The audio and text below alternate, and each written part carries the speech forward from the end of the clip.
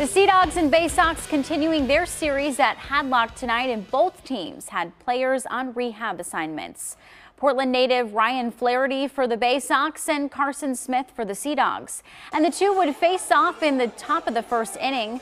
Flaherty would draw a walk that was a theme for Smith, who walked 3 batters, allowed 2 runs, and only recorded 1 out.